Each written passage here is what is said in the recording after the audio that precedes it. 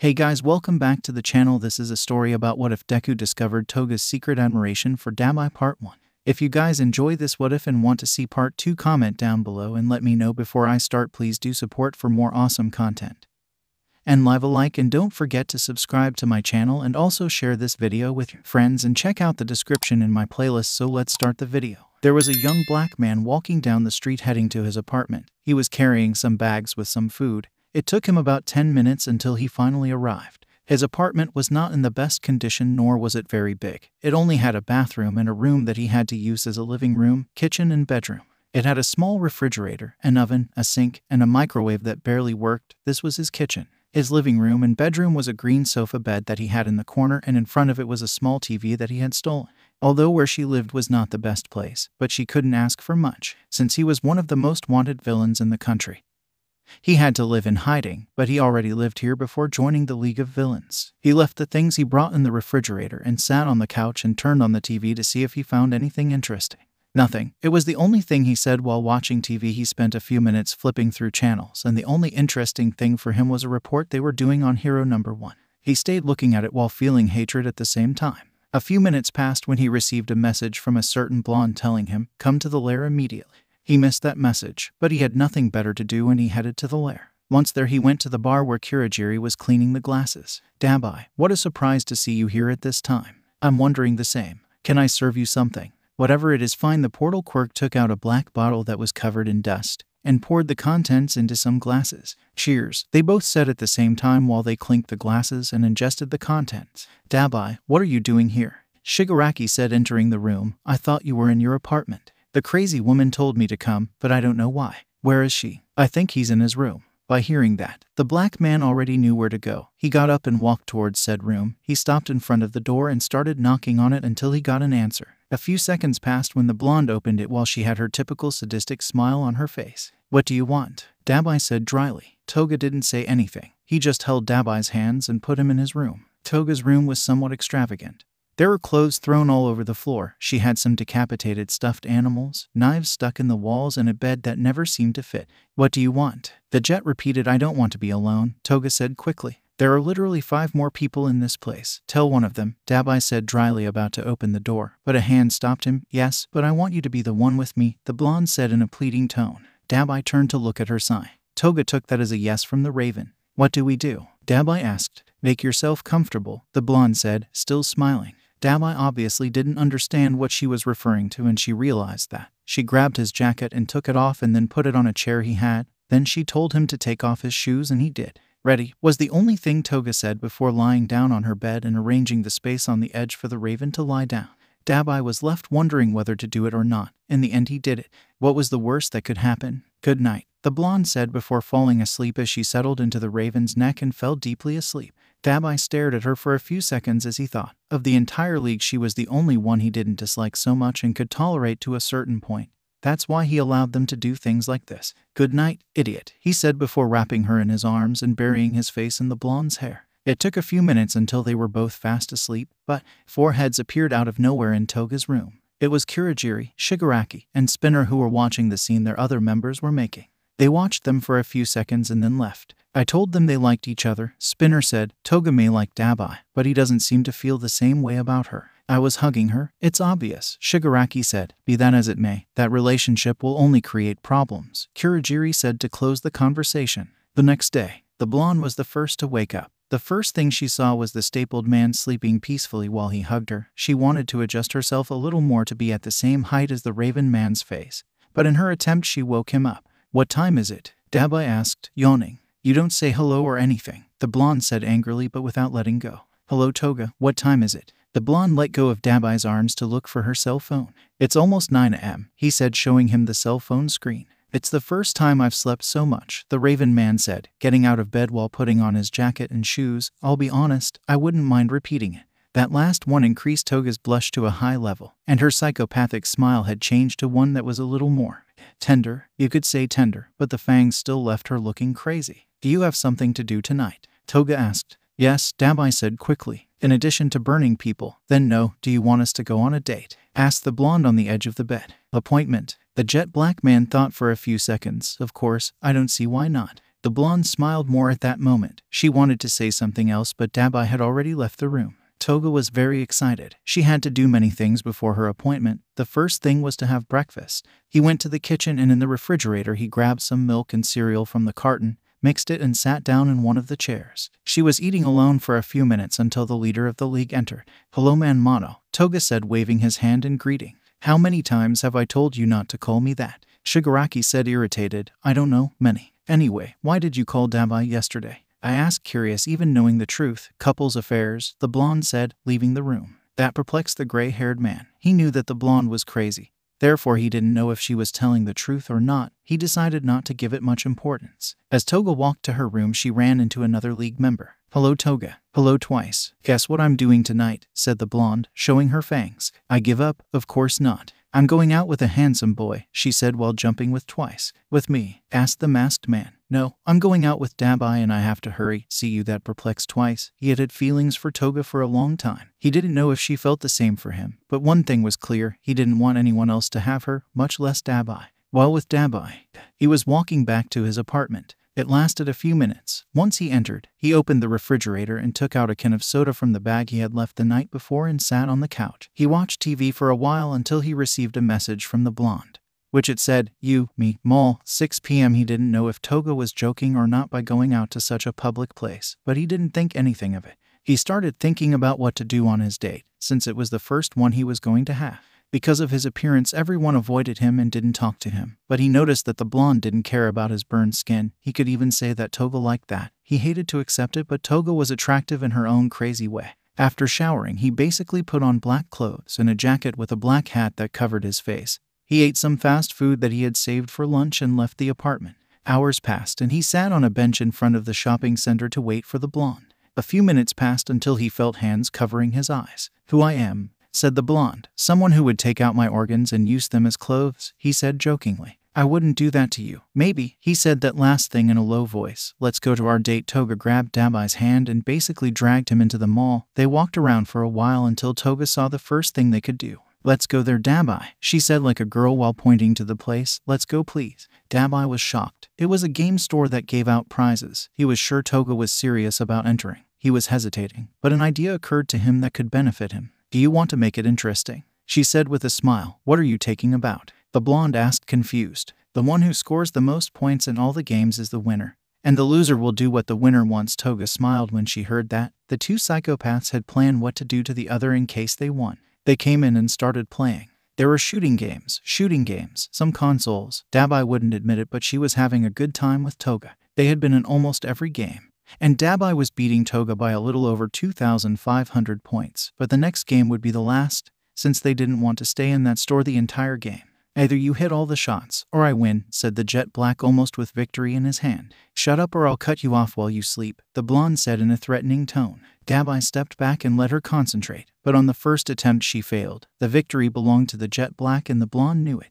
"You won. What do you want me to do?" "I'll tell you when the time comes," he said smiling. Toga had a bad feeling, but she didn't give it any more importance and dragged Dabi to the next place, a movie theater. "This is a couple's thing, I think," Dabi said, scratching his head. "And we are not." "Still, that?" the jet black man asked, confused. "Let's go in," she said, grabbing Dabi's hand again and dragging him to buy the tickets while she bought the food. They entered the room. They had not planned it, but they got the seats at the back of the room, where no one would see them. "This is uncomfortable," Dabi said. "You don't like the quote?" Toga asked sadly. "I'm not referring to that. I'm referring to the seat. I think it's broken." "Get up." The raven man stood up and Toga did the same. She told him to sit in the other seat and he did. Seconds later she sat on his lap. "This is better," said the jet black man, smiling. "I know," the blonde said, smiling too. When the movie started, Toga placed her head on Dabi's right shoulder and he put his arm around her. They were like that for almost the entire movie. When leaving the shopping center, "See you, Toga." "Wait, what's going on?" Dabi said, stopping in his tracks. "Are you seriously going to let an innocent young girl be alone at this time of night?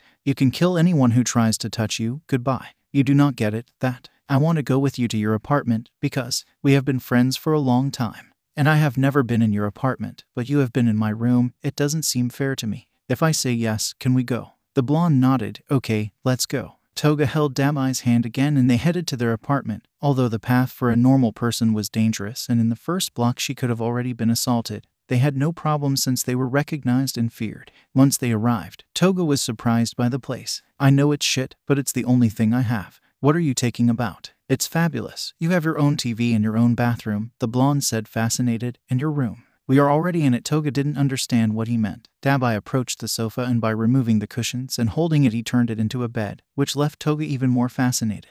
This is all my room. The place is very small, so get used to it. I will do it, the blonde said, smiling. Can you lend me a shirt? So that, don't you expect me to sleep in these clothes? Whatever, Dabi said as he grabbed a shirt that was on the couch and gave it to Toga, who went into the bathroom to change. Dabi, for his part, only padlocked the front door and closed the curtain once Toga left. She was wearing the shirt that Dabi had lent her. Since he was much taller than her, the shirt looked like a robe, so he knew that she was only wearing the shirt. Not to mention that she had untied her buns and let herself natural hair. Dabi lay down on the couch. Then Toga did the same, only she hugged him and clung to his chest. I had a lot of fun today, Dabi. Thank you. It was the last thing the blonde said before falling deeply asleep. Thanks to you, Toga. It was the last thing the jet black man said before wrapping her in his arms and falling asleep. The next morning, the Raven boy was the first to wake up. He noticed how Toga was hugging him and drooling. He couldn't say that he was upset. Toga seemed adorable to him when she was asleep. Being careful not to wake her up, he got up and went to take a shower. When the door came out, Blonde was still sleeping. He didn't care if he left her in his apartment. He didn't care if she stole. He didn't have anything of value, so he just left. After a few hours, Toga woke up and realized that Dabi was not there. Why does he always do this? The blonde thought a little sadly. It wasn't the first time Dabi had done this, and if she didn't do something, she knew it would keep happening.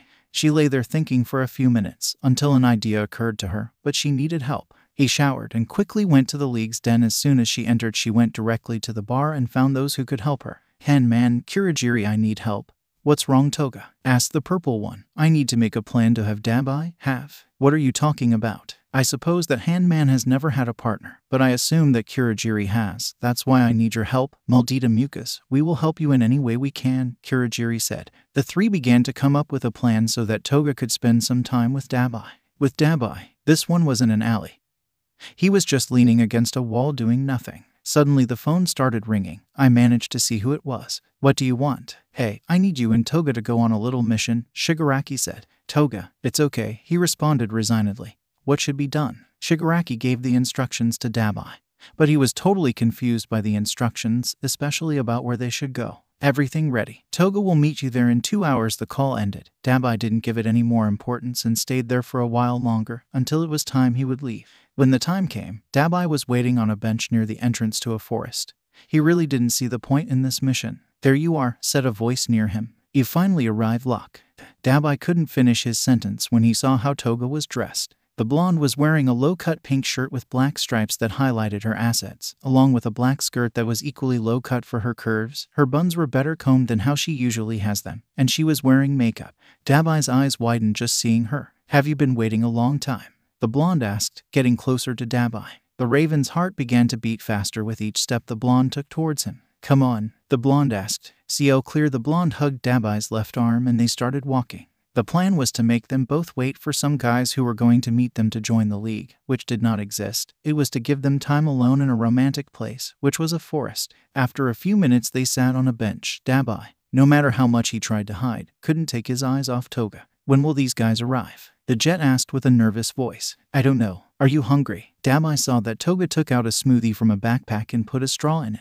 Where did you want? Sure, he responded, confused. When she began to take notice, Toga put another straw for her to drink as well. Their faces were very close at that moment. After a few minutes passed, they continued talking. Dabi increasingly realized that Toga was not as childish as he thought, and that she was very cute in her own way, crazy and psychotic. I'm going to burn Shigaraki the next time I see him. Don't say that. It's not their fault the guys cancelled at the last minute. Yes, that could be. Wait, what did you say? Toga knew at that moment that she had screwed up. What do you mean by that? Did you know they weren't going to come? Dabi asked angrily. It's not that. It's that. The blonde was getting nervous. The nice night she spent with Dabi would be ruined by that comment. A few seconds ago I received a message from Mono that said that Dabi was left doubting. He was not convinced. Can I see the message? The jet black man asked, staring at Toga. The somewhat worried blonde gave him the phone. Dabi grabbed it and looked for the message. You're right, we better go, Dabi said, returning the phone and starting to walk. Toga looked at her phone confused and saw that if there was a message from Shigaraki, she didn't understand anything. Hey, someone whispered. Toga looked back and saw that Kurogiri and Shigaraki were behind them, hiding among the trees. You owe me one, the gray-haired one whispered. Toga gave them a thumbs up in thanks and ran towards Dabi. Put this on, the jet black man said, giving him his jacket. I don't want you to get sick and blame me. Thank you, the blonde said, giving him a kiss on the cheek. That left Dabi completely frozen. It was the first form of affection I had received in years. Are you coming or staying? Toga asked. Go. A few days after the date that the blonde and the raven had. Things had progressed considerably between them. You could say that they became best friends. In the present, Dabi was driving to a location that they had been assigned to go to get some information. We are about to arrive, Toga asked like a girl. No. 5 minutes later. We are about to arrive, he asked again. No, Dabi was getting irritated. 10 minutes later. We are about to arrive. If you continue like this, you will never get there. Toga pouted and stayed silent the rest of the way. It was a few minutes until they reached a factory that looked abandoned. What is this place, Dabi? It's very dark, Toga asked, confused, looking around. According to Shigaraki, the black man said while turning on the light, it's the 𝗏𝗏 factory. When the lights turned on, they could see the brains protruding from the tanks, which almost made Toga vomit, especially because of the smell that the place emitted. It smells horrible. Toga covered her mouth with her hands to prevent herself from vomiting. What did you expect? They are corpses and brains in a liquid. Dabi touched the liquid they were submerged in. I have no idea what I just touched. Don't touch me until you wash your hand, Toga claimed. Anyway, what exactly do we have to do? We have to. Dabi took out the to-do list and started reading it. Check the advancement levels of the 𝗏𝗏. Toga was confused. But just by seeing what Dabi did, she understood it. It was basically seeing the level they had written down on the screen and reviewing the one they had last week, which was written down right in a notebook. I can't believe these things can be as strong as All Might, Dabi said, reviewing the papers. They're also very ugly. It doesn't matter, Toga took his hand. I like ugly things. Dabi stopped and looked at her. He didn't know whether to take that as a compliment or an insult, maybe a little of both. Anyway, he said, somewhat annoyed by the blonde's comment. It seems that everyone has advanced a little, but not enough. Shigaraki is not going to like this, heading towards the door, but before Toga came out he grabbed him. What? Well, we don't have to go back to the lair yet. Do you prefer to spend time near these 𝗏𝗏 in process? No, we could go to the roof to hang out. It's better than going back to the base to listen to Handman talk about getting revenge on those UA brats. I support you in that. They both climbed some stairs behind the factory and reached the roof. We're here, now what? Dabi asked, looking up at the sky. Toga didn't respond. All she did was lean on the edge of the roof barrier and look at the city. Dabi didn't know what to do and just slowly approached her. Although the ceiling was not very high, you could see much of the city very well. Very cute, don't you think? Toga asked, looking at the city. I thought you liked ugly things, Dabi said, somewhat annoyed but joking. Not all of them, you are the exception. Toga's blush increased again. Insult or flattery? This time it was more of a compliment. Thank you, Dabi stuttered, looking at the blonde. She felt the jet's gaze and turned to look at him. His turquoise eyes and her yellow eyes met. They couldn't stop seeing each other. Dabi didn't know why, but he was slowly leaning towards the blonde's face. She was simply surprised and stood on the tips of her feet. And it all ended with a kiss. The heat that he transmitted through her body increased and she felt it. Toga, being so short, surrounded the raven with her arms around his neck. Dabi didn't know what to do and grabbed Toga by the hips and lifted her up. She crossed her legs around him and deepened the kiss. After a few seconds they both separated, completely blushing. Toga more. That was. The words didn't come out to Dabi. Tasty, Toga said. The two of them didn't speak to each other the entire way back to the hideout, which was very awkward in the car. What is happening to me? He thought darkly while he was lying on the sofa bed in his apartment. The only thing he had on his mind was the blonde. Since they had that kiss, Toga was the only one on his mind. No matter what I did, I couldn't think about anything else. No matter what I did. 8. Toga, I was drinking something. Toga, I watched TV. Toga, he burned people. Toga, he didn't know why, but as he thought about her, his heart was racing faster than normal. That crazy woman did something to me. I'll go ask her what the hell it is. Dabi grabbed his jacket and headed to the only place where he could find the blonde, the League's lair. He decided to walk away to try to clear his mind, but he just couldn't get the blonde out of his thoughts. While with Toga, he was in his room playing darts with knives. He had a photo of Dabi and with the knives he made a heart around the photo. You will be mine, whether you want it or not. After continuing to play darts for a few minutes, he got hungry. He went out to look for food and realized that there was no one in the den. He grabbed the first thing he saw in the refrigerator, which was half a sandwich. Without thinking, he took it and began to eat. Eat it, vegetarian. He spat out the sandwich. That's disgusting. As he went back to look for something better, he heard the front door open and close quickly. Intruders. Toga grabbed a knife and prepared to attack that person who entered. As soon as he opened the kitchen door, Toga put his knife to his neck. Seconds later he realized that it was Jet. "Oh Dabi." Toga blushed more. "What are you doing here? Why is my heart racing too fast?" she thought darkly when she saw the blonde in front of him. "What did you do to me? What are you talking about?" Toga asked, confused. "I can't stop thinking about you, crazy. Since we kissed I can't stop thinking about you." Toga blushed more at the words Dabi had just said. It worked. My plan worked, Toga thought happily. And that is bad. Toga was trying to see how much she had gotten into Dabi's head. "Yeah, I say no. I don't know." Without hesitation, Toga attached the jet of his shoulders and made him lean so that they could kiss again. She felt their tongues join together and he grabbed her legs and then lifted her into his arms and then she wrapped her legs around his waist. The moment they separated to breathe, a thread of saliva remained hanging from their mouths. "Delicious," Toga said, licking her lips. "Do you still have doubts?" Then Dabi, without thinking, grabbed her and took her to his room and locked the door. "I want you to be mine. Here and now. Lemon content warning." After closing the door, Dabi continued kissing Toga deeply and licking the inside of her mouth, joining his tongue with hers. Toga only held him tightly by the neck and held him tightly with her legs, which were tied around his body. After a few seconds they separated to breathe again while a thread of saliva came out of their mouths. "You know better than you look," Toga said as she smiled and looked him in the eyes in a perverse way. Dabi saw the saliva coming out of the blonde's mouth, which fell on her neck, which Dabi began to lick and kiss wildly, which made Toga moan his name loudly. While the jet was focused on her neck, Toga quickly took off her shirt, exposing her breasts, which Dabi smiled wickedly at when he saw them. "They are bigger than they look," Dabi commented, who separated himself from her neck and began to lick and bite Toga's breasts fiercely and passed his hand inside the shorts that the blonde was wearing and quickly massaged her panties. Toga moaned his name louder, while her panties were already beginning to get wet from the liquids that came out of her vagina, and her blush increased on a large scale as she looked at the raven. "Have you gotten wet yet?" Dabi asked, taking out her fingers which were wet and licking them in front of her, which made her wetter. "It feels much better than when I do it to myself," Toga thought. Completely wet. It was the first time someone made her come. She always did it alone in her room with her own hands, but never in as much quantity as now. Dabi watched as Toga's eyes reflected the great pleasure she was having. Without hesitation he ripped off Toga's panties and put 3 of his fingers inside the blonde's vagina and began to move them in and out quickly, which did Toga moaned and screamed louder with pleasure. After a few seconds Toga came again much more than before. Dabi, after making her come again, made her lick her own vaginal juices from his fingers. "My taste is delicious," Toga mentioned while deeply licking Dabi's fingers. Then sitting on him and starting to kiss him again while she was on top of him, she began to move her hips against his, which made Toga feel like something was rubbing underneath her. "I know you're very hot, Dabi. And not because of your quirk," Toga mentioned when she felt Dabi's bulge between her legs, to which Dabi just looked at her perversely. Toga slowly opened Dabi's pants and put her hand inside and grabbed the raven's erect member and began to rub it up and down slowly while drooling at the large size of what was about to enter inside her. "Put it in your mouth," Dabi ordered as he looked at Toga, who obeyed and began to quickly lick his cock. While she was licking and sucking, Dabi took off his jacket and shirt, revealing his thin body with burned skin that was held together by staples. "I like it," Toga thought while licking. But at a certain point Dabi held her head and made her choke while he continued licking.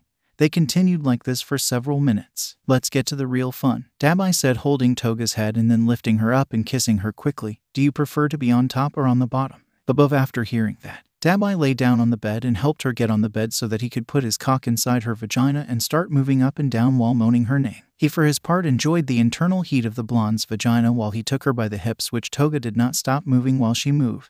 At that moment Dabi grabbed Toga's breasts and pressed them hard while she moaned louder and came again on Dabi. I want to go down now," was what he said between interruptions while breathing heavily. Dabi smiled and they changed positions, putting her on all fours on the bed while he moved and pulled her hair. "When do I untie my bows?" the blonde asked, excited and surprised. To tell the truth, he wanted her to position herself differently, but being much shorter than him, Toga's body did not have the desired curve, but that did not prevent him from enjoying the view of Toga's butt that hit against his pelvis, and she couldn't resist pressing him hard and hitting him, which made her scream with pleasure as he moved faster and put his hands on her mouth, which she licked as he came again. After that, Dabi couldn't hold out much longer. For one last position, he turned Toga around to look into her eyes and then put her legs on his shoulders while he penetrated her quickly and she moaned his name louder. To prevent her from screaming so much, he kissed her and she bit her lip until it bled and sucked the blood that came out, which didn't bother him. Neither of them could hold on anymore. They had reached the climax of the moment and ended up coming on and inside each other and then falling on the bed totally sweaty and exhausted.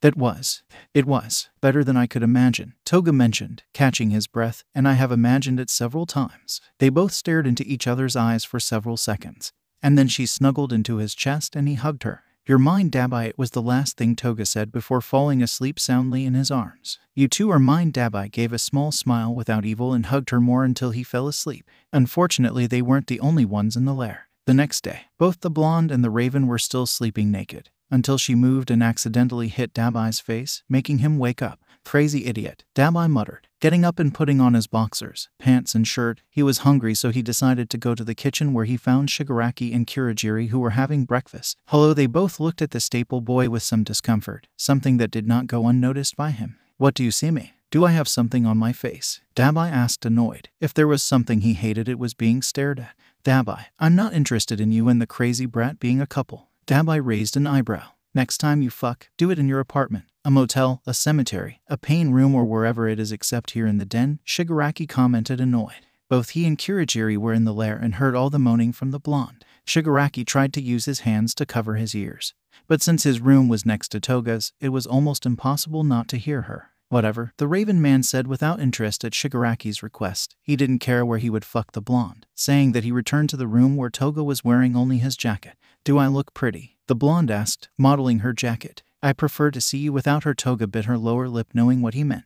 Where do you want us to do it tonight? 2 nights in a row. I thought you guys didn't like to do it so often. I'm not like the others, Toga mentioned with a psychotic smile. That's what I like about you, he muttered to himself. That idiot 𝗧𝗵𝗲 heard us last night. He didn't know he was here. I do. 𝗑𝗵𝗲 didn't know whether to get angry. He didn't care. As far as he was concerned, Toga was his, and if someone touched her, he wouldn't hesitate to burn even that person's ashes. Today we will do it in a cemetery. 𝗑𝗵𝗲 smiled perversely. The idea of the cemetery sounded interesting. The blonde could only imagine her with her naked body while they were doing it on someone's grave, and it turned her on more if the grave had been recently made. However, although they didn't know, there was another person who heard everything that had happened the night before.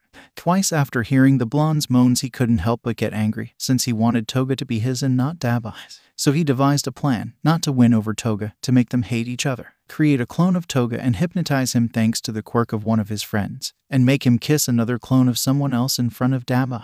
Perfect, seamless plan, said the masked man looking in front of a mirror. At nightfall, the two lovers, boyfriends, were walking on the street, with only the moonlight illuminating them as they headed to the cemetery holding hands. Can I choose the grave on which we will make it? The blonde asked, looking at him with emotion. Whatever you want. You are the one who will be on her. They arrived at the cemetery and Toga was looking for the perfect grave to fuck on it. After a few minutes, she found one in the center of the cemetery. That. 𝗧𝗏𝗍 𝗑𝗵𝗲, read the name of the deceased. What does it matter? Take off your panties. Toga excitedly sat on the edge of the grave and took off her panties, throwing them on the floor, and 𝗑𝗵𝗲 inserted his member inside her, which began to moan. They were making noise for several minutes until a light illuminated them. It was one of the guards patrolling. What are they doing? The guard shouted. What do we seem to do? 𝗑𝗵𝗲 said without stopping moving. He's making a lot of noise. 𝗑𝗵𝗲, let's kill him, Toga commented, breathing quickly. It's okay, princess. 𝗑𝗵𝗲 smiled and separated from Toga and zipped up his pants. Toga got excited and blushed. It was the first time someone called her that way, and she loved it. She pulled out a knife from her long stockings and quickly stabbed the guard in the throat, killing him instantly so that 𝗑𝗵𝗲 would then burn the body until they were gone. Ashes, shall we continue? The blonde asked. Let's go to my apartment instead. There we can make so much noise without anyone bothering us. Toga smiled at this idea and took his hand. While they were halfway there, he began to feel cold in his legs and remembered why. 𝗑𝗵𝗲, I forgot something, she said in a tone similar to that of a girl who left her homework at home. What did you forget? My panties in the cemetery. As the weeks went by, both the raven man and the blonde had consolidated into a relationship. You could call it that. It was more wild sex anywhere and at any time. Although neither showed it, they had feelings for the other more. Their only pleasure. The League didn't care about the relationship, as long as it didn't affect future plans. But there was one member who didn't agree. Twice. He had feelings for the blonde, but she had apparently ignored them or simply had not understood him. And it bothered him that she had preferred the human incinerator. It was one of the many nicknames by which 𝗑𝗵𝗲 was referred to. Although his head was divided, he managed to balance it temporarily to develop a plan that would separate them. He had Toga's measurements since they had used several clones in some missions, and luckily several of his friends could help him carry out his plan. One morning he made a clone of Toga, who with the help of one of his friends was hypnotized with the only order to deceive Dabi with another of Twice's friends. "Are you sure this will work, Twice?" asked his hypnotist friend. "Of course. Look at my big plan." Twice showed a drawing he made with crayons where he and Toga were seen wrapped in a big heart surrounded by small hearts. Perfect, seamless plan. After that explanation, each one went to their positions. Twice would be with the original Toga in the lair so as not to raise suspicion. The hypnotist would be outside Dabi's apartment waiting for the moment when he came out to send a message to start with the plan. After a few minutes, the black man came out with a black sweatshirt that covered part of his face and was looking at his phone. "Today we will do it at the abandoned motel. I like how you think, Toga." She realized that this time he called her by her name, not by any of the usual nicknames. He simply shook his head and continued on his way. He continued walking straight for about 6 blocks without noticing the hypnotist on the other side of the street.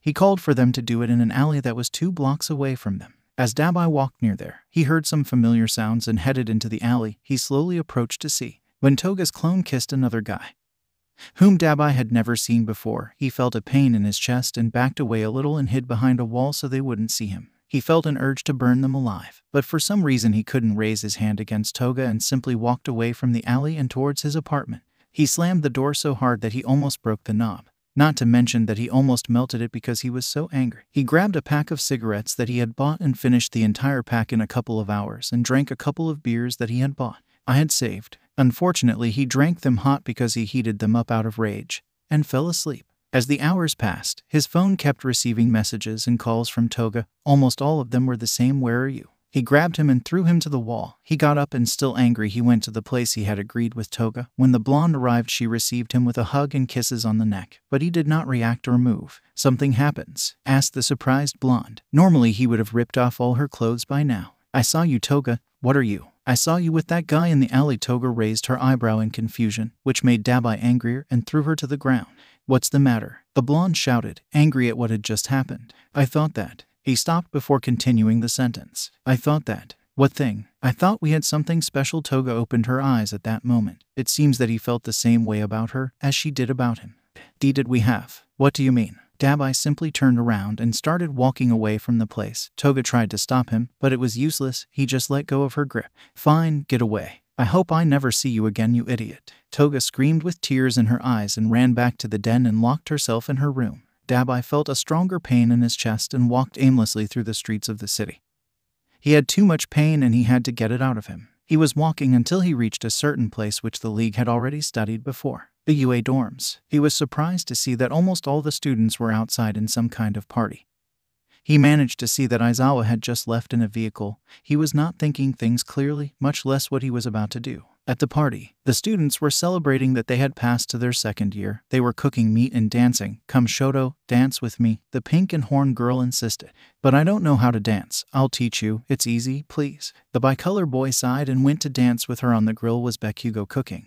Next to him were Kaminari and Kirishima, who were talking stupid things. Everyone was having a good time, when suddenly, some screams were heard in the background. Everyone reacted to see how Momo and Tsuyu were grabbed by the neck and burned alive by blue flames. They quickly did what they could to get them back. "TSUYU, They tried to make them react, but they were very burned. "We have a bigger problem." Everyone turned in horror to Dabi, who had his hands on fire and pointing them at the entire class. "Hello and goodbye, UA. They will only be more fuel for my flames. I point the jet at all the students." Just as he said, he threw his blue flames towards them. Most of them had very good reflexes and managed to dodge them.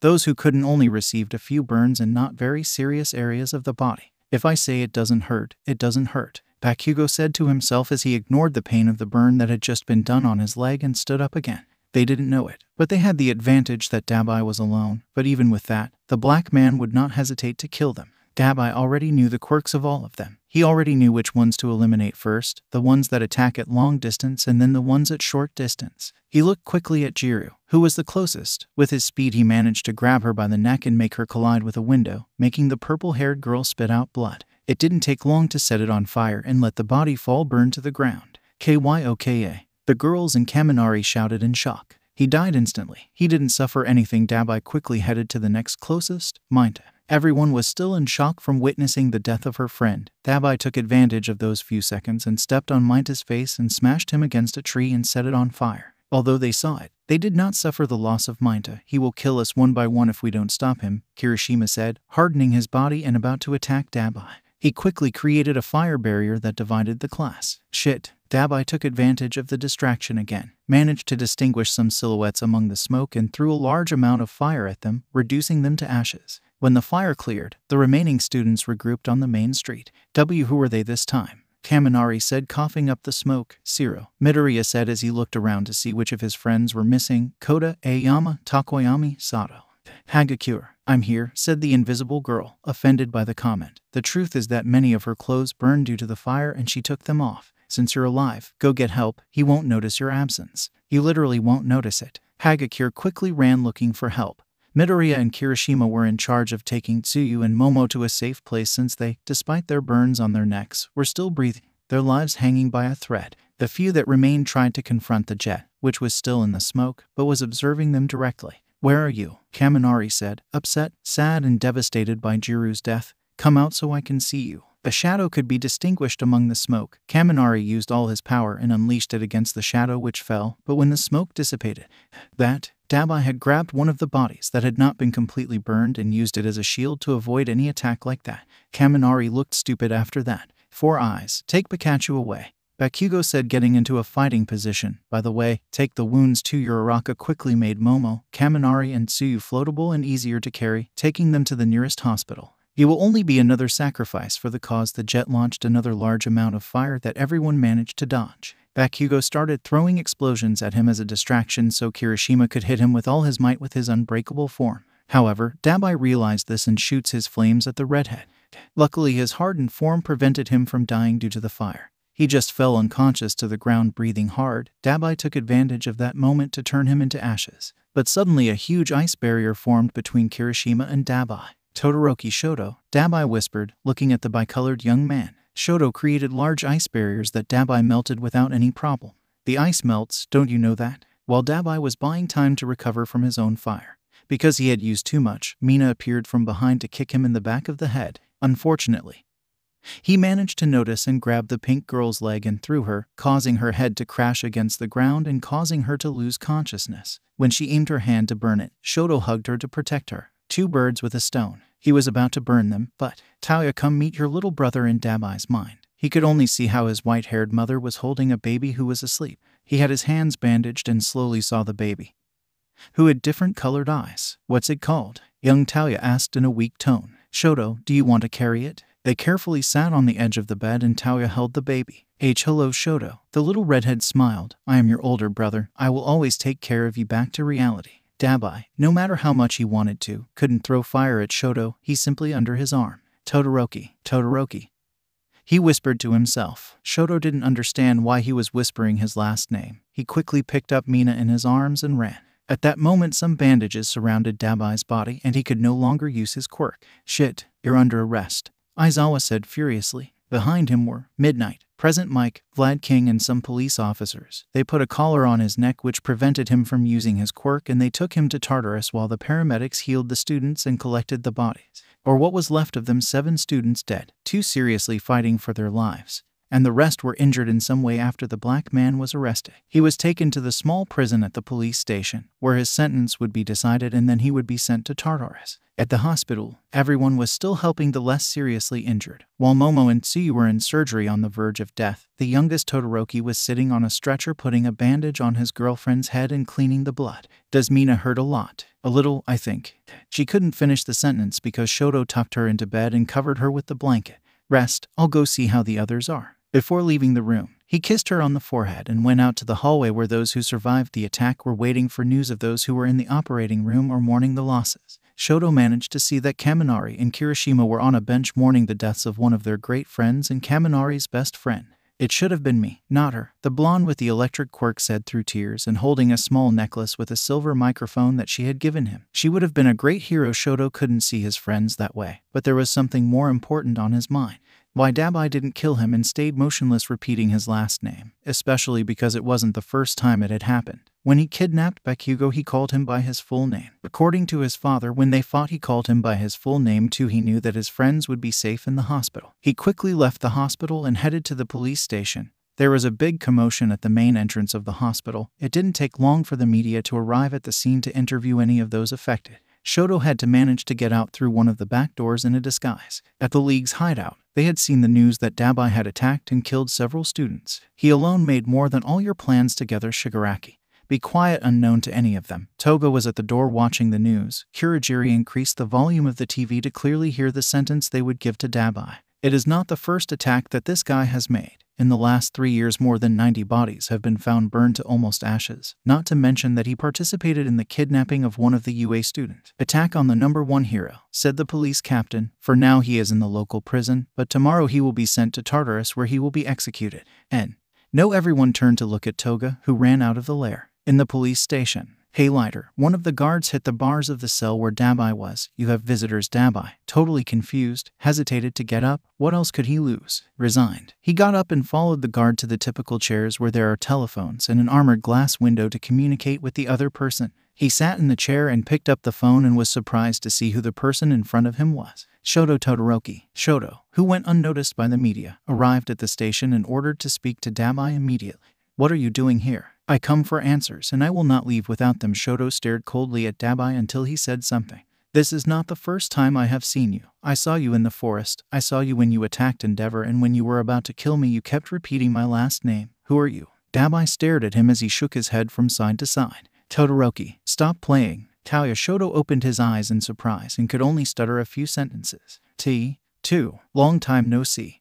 Little brother Shoto was still in shock. According to his father, Tauya had died, but he had never seen the corpse or anything like that. But looking at it in detail, it could be that he was telling the truth. What happened to you?" "That doesn't matter. They will execute me tomorrow. Goodbye, little brother." Dabi hung up the phone and left the place back to his cell. Shoto couldn't let that happen. Although it is possible that he was his brother and was a villain, he no longer cared about the latter. Only his brother Tauya and his mother were the only ones who suffered his father's abuse, and they supported each other. When I was walking to the exit of the station, a message arrived from Midori.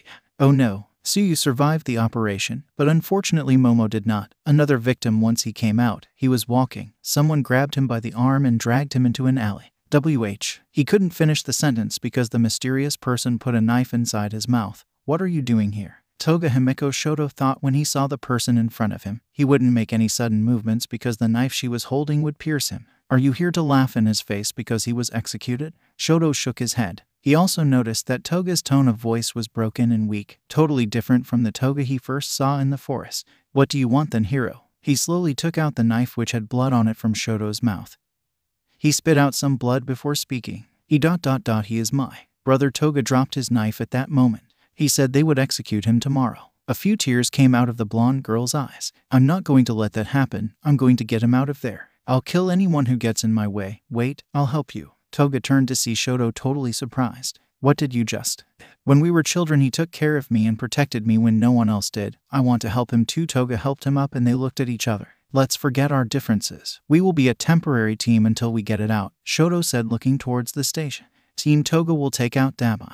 "That is your name?" "Of course I didn't use Todoroki's too and Toga's ga. The name doesn't matter. The two of us will have to come up with something to get it out." Team Toga. "Let's think." A blonde obsessed with blood and a desire to stab and a soba loving bicolor will team up to take out a serial killer they both care about before he is executed.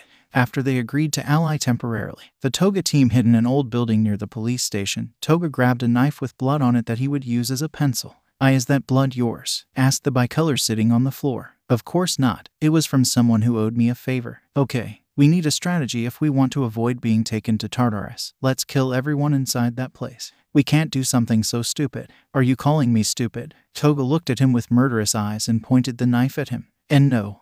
What I'm saying is that that's useless. We'll most likely both end up captured if..." He couldn't finish that sentence because he started to think what would happen if he was captured. Everything he had fought for would be gone. His effort to be a hero would be gone. If he went to prison they would kill him without a doubt. He had to come up with something to escape safely. He recognized, but a knife that was placed at his throat took him out of his thoughts. "Are you planning to betray me? If you do I will cut you into pieces and make a coat out of your skin. A red and white scarf would be nice too, and I could sell your eyes as jewels on the black market." "You have already thought about how to kill me. Don't worry, I don't plan to betray you. I was just thinking about how to escape when we rescue him. Maybe we need a vehicle. I think I have something that will serve us well the next day." At approximately 9 in the morning, A total of 8 officers were escorting Dabi to an armored vehicle, which he entered, and 2 police patrols, and they headed towards Tartarus. They took a route where there was almost no traffic or civilians, but suddenly one of the wheels of the armored vehicle exploded and everyone had to stop. "What the fuck is this?" One of the officers tried to see what had exploded the tire. It was a knife, but not just any knife, since it was releasing smoke because it was very hot. More and more knives were thrown at all the wheels of the armored vehicle and the patrol cars. From a tall building, 𝗧𝗪 was lighting the knives on fire and throwing them, but only at the wheels so as not to hurt any innocents.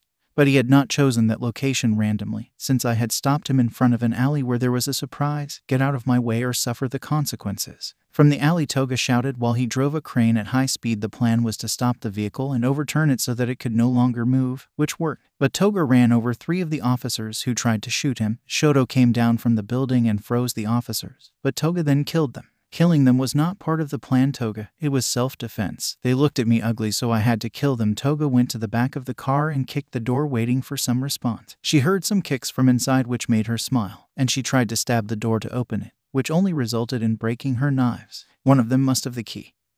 "Help me find it." They searched all the corpses until they found the key, until they found it and opened the door. Once they did, Toga took Dabi out and hugged him with tears in her eyes. "I would never deceive you. Dabi didn't know what to say. He didn't expect anyone to save him, especially Toga. "Forgive me." They both just kissed in the middle of the street, completely forgetting that 𝗧𝗪 was there. Suddenly they heard many sirens approaching. They did not know it, but the armored vehicle had a silent alarm that had been activated at the time of overturning. "We have to go." "What are you doing, 𝗧𝗪?" "It doesn't matter. You have to go now." Before Toga could take Dabi's arm to climb onto the crane, 𝗧𝗪 pushed her, causing her to fall to the ground. "What do you?" 𝗧𝗪 had saved her from being hit by a dart and hit him in the left arm, which began to turn purple. Dabi turned to look at the ceiling and saw that there was a hero on the ceiling and his next target was him. Without hesitation, he burned him to ashes. Quickly, they both tried to help 𝗧𝗪 in any way. He didn't get up from the ground and his arm was almost completely purple. What they gave him was a poison dart. "Do something, Toga," Dabi shouted, desperate to try to save his little brother. "I don't know what to do." 𝗧𝗪, with the little strength he had, grabbed one of Toga's knives. "See, 𝐒𝐭𝐴𝐴, I'm not going to leave you here." The sirens sounded closer and closer. 𝗧𝗪 knew there wasn't much left, so he used a last resort. He made a huge barrier of ice that separated them from him, pushing them a great distance away. "Shit, 𝗧𝗪. Dabi, we have to go now." "I'm not going to leave Toga." Dabi wasn't going to leave 𝗧𝗪 behind. But he noticed that the ice was still pushing them and the mermaids were already on the other side of the ice. "I'm sorry, 𝗧𝗪. I'm sorry, Mom. I couldn't keep my promise." Dabi took Toga's hand and they disappeared. The Raven Man and the blonde kept running through the alleys between the buildings, hiding from the police and trying to get to a safe place. They were very far from the League's lair and Dabi's apartment. It was not a good idea to return. "Where are we going now, Dabi?" "I don't know. We have to do something now." While they were running, they managed to reach a multi-story parking lot with many vehicles at their disposal to steal. Lucky, both looked at the vehicles to select which one would be ideal. They occupied one that would go unnoticed. Toga pointed to a red convertible with flame drawings on the side. "No, because you have to go under the radar, and you want to steal a red convertible." "Don't be an idiot," Toga pouted and stabbed the tires of the convertible. They continued searching another floor and found a black van. Dabi grabbed his jacket and wrapped it around his fist and knocked on one of the windows, but Toga only opened the door, which didn't. He had insurance and looked at Dabi, smiling mockingly. "Be quiet." They both got into the truck and Toga cut the cables under the steering wheel and played with them until he managed to start it and Dabi started driving aimlessly. But it wasn't very good. "Where did you learn to drive, Dabi?" "Same as Spinner." Toga didn't know what he was referring to, but Dabi was hitting all the cars around him and avoiding traffic signs and was holding back so as not to run over people. As night fell, they had already managed to leave the city and hide in the forest. Luckily, the truck was big and there was space for them to sleep behind. Toga had placed herself on top of Dabi, who covered her with his jacket. "I was afraid of losing this," Toga whispered as she hid her face in Dabi's chest. "Me too," Dabi said as he stroked Toga's blonde hair. Despite being highly wanted murderers and being crazy, they also have the right to have happiness, and their happiness was found with each other. Toga quickly fell asleep in his arms and Dabi hid his face in her hair to fall asleep too. The next day, the truck could not take them any further due to lack of gasoline. They had to burn it and continue walking. They managed to kill a duck and eat it along with the eggs from its nest. They continued walking, entering the mountain until they managed to find a cabin next to a large lake. Apparently it was abandoned, although if someone came it was no problem eliminating them. The cabin was abandoned, since it had too much dust and cobwebs around it, but it was 2 floors and had quite a few rooms. They decided that the largest would be their bedroom, so that was the one they cleaned first. By nightfall, they had managed to clean the whole house and fell lying on the floor. "We are going to steal the Dabi furniture tomorrow. Sounds good. How do you plan to get them from the city to here? Maybe Handman can help us with that." As the days went by, they went to the hideout and asked for help. They were angry at the stupid thing Dabi did, but grateful that they were both safe. The only one they hadn't seen in days was Twice. They agreed to help them on the condition that they kept a low profile, and that when they were needed they would go no matter what they were doing, sleeping, eating, fucking, or killing someone. If they were called, they had to go. They managed to infiltrate various stores and steal many things. Dabi didn't care, but Toga didn't, since she chose almost all the padded and furry things like pillows, rugs, and more, not to mention that they took more than one bed just in case. Did any member ever stay there once the place was furnished? The first thing Dabi did was lie down on the couch and turn on the couch, where the news about what happened to 𝗧𝗪 was on the news. He was still alive, but he had lost his left arm thanks to the poison dart. He had taken Toga's knife to tear it off. The police and the heroes believed the version that he was walking when he heard the incident and went to try to help.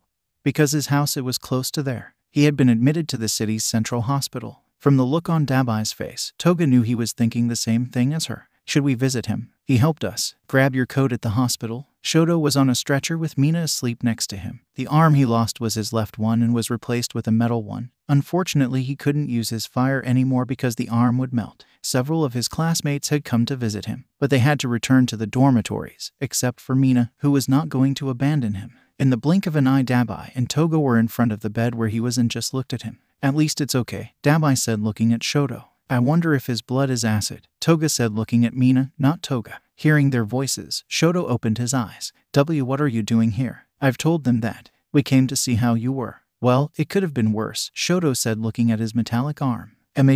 Mina was about to wake up, but 𝗧𝗪 stroked her hair to make her sleep again. "So she's your girlfriend?" Toga said. "Yes, they said he almost had a panic attack when he heard I was here." "We're sorry." "Don't worry, it's okay. She said she had a surprise for me, but I didn't understand what she meant." "That? I didn't understand. He said we weren't the only ones in the room. I think the news affected his eyesight," 𝗧𝗪 said, looking at Mina. Dabi and Toga did understand, but they weren't going to tell him. "We got a cabin in the mountains," Dabi said quickly. "That's good, you know something. Mom is in this hospital. If you want, we can go too."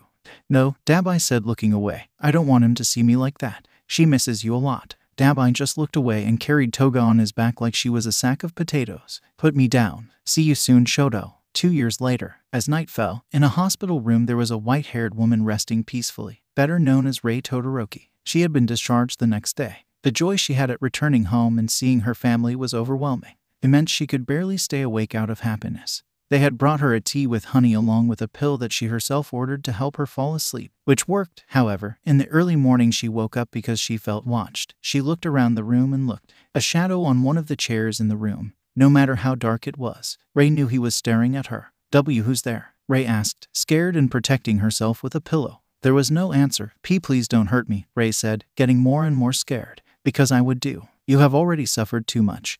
And you never had to suffer." "Mom," the person said, getting up from the chair. Those words left Rei stunned. The figure was considerably taller than her and was slowly approaching her, but without any intention of hurting her. It was the complete opposite. Once this person passed by the moonlight coming through the window, Rei managed to see him, a young man with black hair, staples in many parts of his face and body that held his burned skin. At first he was scared, but when he saw the boy's turquoise eyes and the last thing he said, "Mom," he knew immediately who it was, his son. "𝗬𝗨𝗧." "Hi, Mom." Rei carefully got out of bed and approached him, taking his hands and looking into his eyes. "I failed you, Mom," Dabi said, looking away. "I have done horrible things." "Nothing of that," Rei said as she hugged him gently. "You are my son. No matter what you have done, I will never stop loving you." Dabi smiled at such words and returned the hug. They were not like Toga's hugs. In Rei's arms he felt totally safe, like when he was a child. They spent several seconds hugging each other without anything else mattering. "I heard that you can return tomorrow too." "Home?" "Yes, 𝗧𝗪 invited me to stay with him and his family," Rei said, smiling. "I'm very glad you're here, 𝗬𝗨𝗧. Dabi, you can call me 𝗬𝗨𝗧, Mom." Those words put a bigger smile on Rei's face. "I still can't believe you came to see me. There is something I wanted to tell everyone, but I wanted you to be the first to know." Suddenly a small cry coming from the chair where Dabi was standing caught their attention. That timely Dabi had left a small bundle wrapped in blankets on the chair. Rei opened her eyes in total surprise when she deduced what the Raven Man came to tell her. "Are you?" Father, yes, I am. Dabi carefully took the bundle and brought it closer to Ray so she could see better. Wow. Ray saw a little blonde girl with turquoise eyes. The baby didn't look more than 1 year old. Do you want to carry her, Mom? See, can I? Of course. Dabi carefully handed her the baby, who had stopped crying and was staring at her. She is beautiful. Heaven, she has your eyes. He looks more like his mother. What her name? 𝐿𝐴. The baby moved her small arms and grabbed Ray's hair and pulled it gently. Dwarf, don't do that, Dabi said to the baby. Honey, it's okay, it doesn't hurt. Ray began to cuddle and tickle the baby. 𝐿𝐴's reaction was an adorable laugh and hugging her grandmother's head. Dabi smiled when he saw that his daughter liked Ray. How cute is 𝐬𝐿? I know, it is one of the few good things that have happened to me in my life. Ray looked down and caressed Dabi's cheek, gently running her hand over the burned flesh and cold staples of the raven's face. Does it hurt? It always hurts, Mom. 𝐿𝐴 looked at them both and moved her small hand towards Dabi. He held the baby's hand and moved it up and down, making her laugh. After a few minutes, Dabi got up and carried the baby. We will visit you again, Mom. Are you leaving already? As soon? I'm sorry, Mom, Dabi said, looking towards the window. We live far away and I have some pending matters. Ray didn't want to know what he meant, but she had an idea. Kill people. Please don't get into trouble, 𝐬𝐿. I do not promise anything. After saying that, he jumped out of the window, landing on his feet on the ground and holding 𝐿𝐴, who only saw her father in confusion. See you soon, Mom, Dabi said, looking at the window and then at his daughter. Let's go back before your mom gets worried and throws a knife at me for being late. Again, 𝐿𝐴 gave a small laugh and they both returned to the cabin. They used 𝐒𝐻𝐽𝐺 as a means of transportation, or they got on a train that left them on the way. Not close, but they had to walk for about 30 minutes once they arrived. He laid the baby in her crib and covered her with a large blanket that 𝐿𝐴 had given them. Then he went to the room where Toga was completely asleep. He lay down slowly, being careful not to wake her, since it would be bad if she wakes up and discovers that he has just returned. He covered her with a blanket and quickly fell asleep. Bringing a baby into their lives was something completely unexpected for them, but they promised that they would treat her better than how they were treated as children. 𝐿𝐴 was helping them a lot. After they discharged him, due to the new arm, he could not use his fire again, thanks to so many years of only using ice, and he graduated without problems. Not to mention that he and Mina also had a girl 1 year older than Dabi and Toga. Between 𝐿𝐴 and the League, they always diverted attention from the home shelter in the mountain. From time to time, the League would hide there after committing a crime. More than once, Shigaraki disintegrated a stuffed animal of the baby, making her cry. Toga immediately chased him through the forest with murderous intentions. After his reunion with his mother, Dabi invited her, 𝐿𝐴 and his family, 𝐼𝐼umi and Natsuo, to spend one weekend with them. The last two could not attend due to work and study issues. Where are we going, 𝐿𝐴? Mina asked, looking around since 𝐿𝐴 was driving in the middle of the forest. To visit someone. Okay. Mina looked towards the back seats. Mrs. Todoroki, do you know where we are going? I think so, honey, Ray said, smiling and playing with the baby. I already told you that you can call me Ray. The baby grabbed Ray's white hair and started biting it. Yuzuru, don't do that to Grandma. Yuzuru, 𝐿𝐴 and Mina's daughter, wavy pink hair, turquoise right eye and yellow left eye, skin like 𝐿𝐴's, and was very energetic like Mina. After a few minutes, they arrived at the cabin. Mina looked around and picked up the baby. Ray helped 𝐿𝐴 unload the luggage. 𝐿𝐴 knocked on the door, but in a strange way for Mina and Ray. He knocked 2 times and waited 4 seconds to knock 3 more times and waited again to knock 1 more time. Everyone who knew the location of the cabin and knew who the owners were knew about this secret touch, since sometimes unwanted visitors arrived for some reason to the cabin, so they had to kill them. Dabi opened the door. Mina, seeing him, remembered what happened in the camp a few years ago and the attack on the dormitories. But 𝐿𝐴, Ray and even Yuzuru smiled at her, and Yuzuru is seeing him for the first time until now. Ray hugged Dabi. Dabi, hello Mom, Dabi said, returning the hug. Mina stepped back a little surprised after hearing those words. He's a villain and he's Ray's son. That means he's 𝐿𝐴's brother. It was the only thing Mina thought about while she was holding the baby. Are they going in or? Dabi asked, looking at Mina intently. Mina was so deep in thought that she hadn't noticed when 𝐿𝐴 and Ray entered the cabin. She slowly entered and sat next to 𝐿𝐴 on the couch. I didn't know he was your brother, Mina whispered, looking around. Mina, you have nothing to fear. 𝐿𝐴 gently stroked her hair with his right hand. They are family. Mina nodded and smiled. Toga went down the stairs carrying 𝐿𝐴, who moved her arms as if greeting them all. Ray smiled and hugged them both. Thank you for taking care of my son, Mom. I can take care of myself. Was nothing, Toga exclaimed, interrupting Dabi.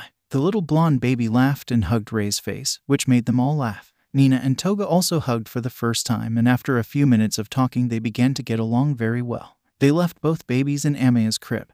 They both looked at each other, and after a few seconds 𝐿𝐴 gave her a stuffed strawberry. Yuzuru took it and smiled. They both started playing with the stuffed animals. They arrived just in time. I'm going to start cooking, Toga said, going to the kitchen. I'll help you, darling. Ray followed her so they could both cook. What are they going to cook? Deer, Dabi said dryly. Deer. He fell into a trap this morning, Dabi said, leaning on the crib watching his daughter and niece play. Tomorrow we will go fishing. Do you know how to fish? Mina asked curiously. No, then how? They'll find out tomorrow. Mina was curious and went to help them as much as she could in the kitchen. After they had lunch, Dabi and Toga gave them a small tour of the cabin and the surrounding area. There was a small lake that was attached to a river that ran down the mountain, from which from time to time they would go fishing or swimming. While they were walking, a medium gray wolf approached them. Mina and Ray were scared when they saw the animal, but it was harmless. From time to time it went to the cabin and Toga gave it meat. It was like a pet since they called it 𝗧𝗍𝗪. Around the cabin there were many traps, either for intruders or for animals. Cables that when someone stepped on them would dangle. They dug holes that had knives in the bottom and they covered the holes with leaves, and even 𝗧𝗍𝗪 would alert them.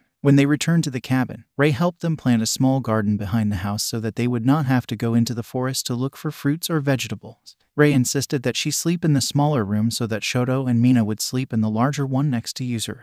Rest. Tomorrow we have a fun day planned, Toga said, smiling before turning off the lights. The next morning Mina woke up first, then 𝗧𝗪 and 𝐒𝐻𝑢𝑟u. She heard a sound coming from outside. She put on her leopard slippers and went out. She saw that Ray and Toga were making breakfast. Is there anything I can help you with? Of course, Mina, Ray said, smiling. You can make the coffee and heat the milk for the girls. While they were in the kitchen, 𝐒𝐻𝑢𝑟u woke up and moved 𝗧𝗪's head until he woke up. 𝐒𝐻𝐼 began to throw the toys that were in his crib at Dabi to make him wake up. She managed to hit him in the face with a small plastic ring. Dwarf, I told you not to do that. Dabi took 𝗬𝐻𝐼 in his arms, who laughed and hugged him. Dabi sighed and carried her to the kitchen. The blonde baby waved her hand, greeting everyone. Dabi put her in her crib and sat in one of the chairs. After a few minutes, 𝗧𝗪 and her baby too put her in the crib with her cousin, and they both played throwing toys at their parents. I'm still not used to this, Dabi said, being hit by stuffed animals. You'll get used to it, 𝗧𝗪 said. Also being hit by stuffed animals, then he was hit by a baby bottle. The girls laughed after seeing that. The babies did the same. Dabi had his same face as always. They began to eat what they made for breakfast. Egg and ham sandwiches along with coffee. I remembered that you liked them a lot when you were little, 𝗬𝗪, Ray said, smiling at the oldest of her children. I didn't think you remembered. Thanks, Mom. While they were eating breakfast, Mina gave the girls their bottles. They left them empty almost at the same time. After that they gave them a quick bath. Mina put insect repellent on Ray, 𝗎𝗎𝑢𝑟u and 𝗧𝗪. Almost always she and her daughter used them. They stung a lot. Dabi and Toga didn't have that problem as much since Dabi's skin and burning smell protected him from any insect. Plus Toga and 𝗬𝐼 passed by close to him, so there was nothing to worry about. Hurry up, let's go to the lake, Ray told them from the other side of the door to her room. We're already out. Mina gave 𝗎𝗎𝑢𝑟u a float that looked like a duck in a hat so he wouldn't get burned. They went out and met the others. 𝗬𝐼 also had a float, but this one looked like a whale. They walked for a few minutes down the hill where the cabin was. It was a large lake that overflowed with several rivers around the mountain. They chose one of the edges that had grass to put towels on it and be able to sit. So, this is where you fish? 𝗧𝗪 asked, looking at the lake out of the corner of his eye. He managed to see some fish jumping in the middle of it. Yes, do you want to try to catch something? I warn you that there are also more things than fish. No thanks. And does the fish from the lake taste good? I don't know. I hate fish, Dabi said as he carefully helped 𝗬𝐼 into the lake to swim. So, why do you fish? Toga likes fish, and she doesn't know how to swim, so I fish. And what does swimming have to do with? Stop asking so many stupid questions and just observe. They watched as Dabi took off his shirt and dived into the lake. After a few seconds he came out with a medium-sized fish in his left hand. Toga took out a plastic box and put the fish there. What a curious way to fish, honey. Both 𝗬𝐼 and 𝗎𝗎𝑢𝑟u were on the shore of the lake with their floats. Both Mina and Toga accompanied them to take care of them and cool off. Ray cut some pieces of watermelon for everyone. Dabi jumped into the lake again and this time grabbed a slightly smaller one and put it in the box. 𝗧𝗪 was just sitting silently looking around. The eldest Todoroki went to leave the box with the fish at the cabin and returned with a bow and a hunting rifle. Which prefer? That? What are you going to? Hunting something? Those fish won't be enough. Dabi threw the bow at him. Get up and let's go. 𝗧𝗪 looked at Mina, who smiled and nodded. He looked at 𝗎𝗎𝑢𝑟u, who applauded and splashed water on Mina. He took the bow and followed Dabi deep into the forest. I've never used one of these things, Dabi. I would give you a knife, but Toga doesn't let anyone touch them. Just aim the arrow and shoot. After that explanation that left him more confused, they continued walking until they hunted something. They managed to hear a nearby noise and took aim. It was a large wild boar. Kill him. 𝗧𝗪 shot an arrow at that moment. You hit the tree, idiot. Try again. 𝗧𝗪 shot another arrow again. Perfect. You hit the tree again. I'll take care of it. Dabi grabbed the bow and aimed it at the wild boar, hitting it in the eye and killing it instantly. This is how it's done. They both carried the boar back to the cabin. They continued playing in the water. Toga returned to the cabin and started skinning the boar and the fish with his knives. 𝗀𝗱 returned to the lake, but 𝗪𝗵 stayed with Toga. I told you not to worry. They are having fun, 𝗪𝗵. I know, 𝗪𝗵. Before leaving, pinched Toga's butt, making her jump in surprise. 𝗪𝗵 a reminder. Toga smiled and showed his teeth. Never do that while I have a knife in my hands. 𝗪𝗵 swallowed and returned to the others. After a few minutes of brutally skinning the wild boar, Toga set the fire with some matches and wood so he could cook the meat. He would have told 𝗪𝗵 to do it, but the last time the food burned. They had lunch quietly on the shore of the lake. The girls swam a little deeper than normal with the help of their parents. After a few hours, they returned to the cabin. They bathed the girls again and put them in their pajamas and left them in the cribs for them to take a nap. How do you have a TV signal in the middle of the forest? Mina asked, surprised after turning on the TV. Well, context. Mina laughed after hearing that. She, along with Ray and Toga, sat down and watched a movie. 𝗪𝗵 stayed smoking outside the cabin and 𝗀𝗱 fell asleep in his room. As night fell, the rest of the wild boar had dinner with some vegetables from Toga's garden. After collecting the dishes, they went to sleep, except for 𝗪𝗵, who stayed in one of the chairs looking towards the forest while drinking a beer. Can I accompany you? Whatever you want, 𝗀𝗱, who was still awake, grabbed a chair and sat next to him. Even if they were brothers, there wasn't much they could talk about. I still can't believe you saved me, idiot. I couldn't let my brother die.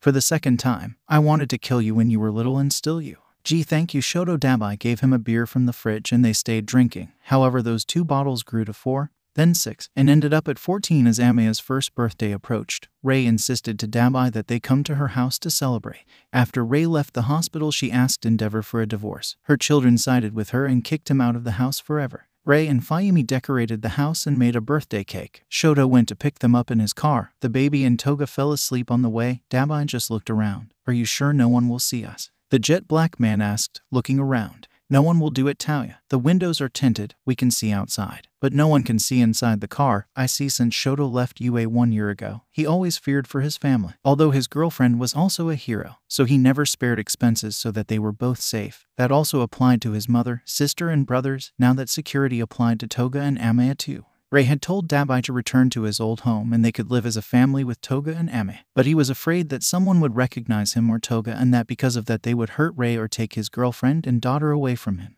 When they arrived at said home, 𝗪𝗆 felt like many memories. Mainly bad ones came back to his mind. But he tried to ignore them and woke up Toga grabbing her buns, making the right one loose. Crazy wake up. Toga bit his hand in reaction to what he did to her hair. I told you that if you touch my buns I will rip your hand off. Toga stared at 𝗪𝗆. 𝗪𝗆 woke up and stretched out her small arms. The right one fell into Toga's left bun, making them both laugh. It seems that the only one who can touch her hair is 𝗪𝗆. He took her in his arms and they all entered. Ray received them all with a hug. Toga looked at the photographs that hung on the wall. They were of all the Todoroki. Only the ones with 𝗪𝗫 were burned until their image was erased. 𝗪𝗆, which one are you? Toga asked as he held 𝗪𝗆. Do you want to see it? Come, I have an album from when 𝗪𝗆 was a child. Toga smiled wickedly and turned to look at 𝗪𝗆, who was surprised and tried to stop them because he knew which album his mother was referring to. Toga put 𝗪𝗆 in the crib next to Yuzuru, who was asleep, and followed Ray to the room. The white-haired girl took out a black album from one of her drawers and sat on the edge of the bed. Toga sat next to her, carefully watching the photos, which were a 𝗪𝗆 about 5 years old trying to cook a bacon on his left arm with his fire. Another of 𝗪𝗆 about 6 years old trying to put baby 𝗀𝗱 in a box to send him to the North Pole. The box had non-fragile content written on the side. 𝗪𝗆 and �natsuo playing video games on the couch. 𝗪𝗆 and 𝗵𝗆 after they painted 𝗪𝗫's suit pink, which he had to wear until the dye wore off. In all of them, Toga noticed a very strange pattern.